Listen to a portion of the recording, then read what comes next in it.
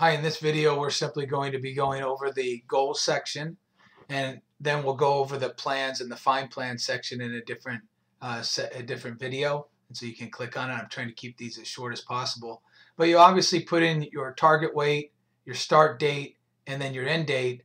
And if you want to put in your body fat percentage goal, we think it's a good way, especially a good thing to keep track of, especially if you're lifting. You might be gaining. This is part to calculate your BMR via the Harris-Benedict or the Mifflin equation. And if you go to edit, you can see that you can click here to calculate your calorie goal based on your BMR, or you can use it to calculate on your Health Sidekick calculation. Remember, the Health Sidekick calculation is not available until 2 weeks. You have to have some data in there.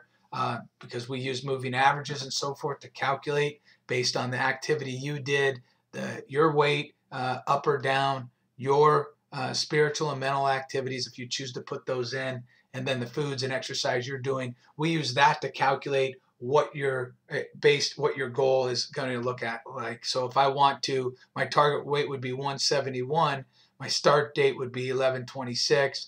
Let's say, for example, let's edit this, and let's say go to today's date, 1/12/228, done. Here's 171. This is let's say I wanted to get there by the 28th. My current weight is 173. If I wanted to go ahead and calculate based on my based on the Harris-Benedict equation and so forth, I can do that by clicking that, and that would give me my calories consumed based on the Harris-Benedict and the Mifflin equations averaged. Or I can go to the Health Sidekick equation. You're going to see a big difference because obviously we believe that, well, I know the Health Sidekick equation, at least for me, is a lot more accurate. I simply go, there's the Health Sidekick equation, and it tells me what I need to do to get to where my goal would be. Then you can also go ahead and put your mental and spiritual goals in here. Very simple. Just go edit and put the time that you want.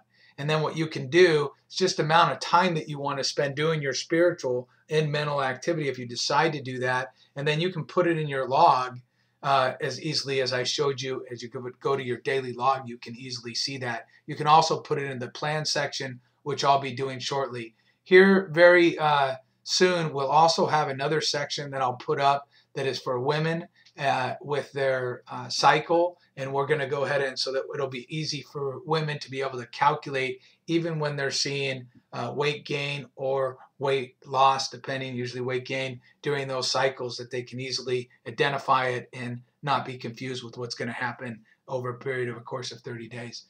Anyhow, I hope this helps. That's it.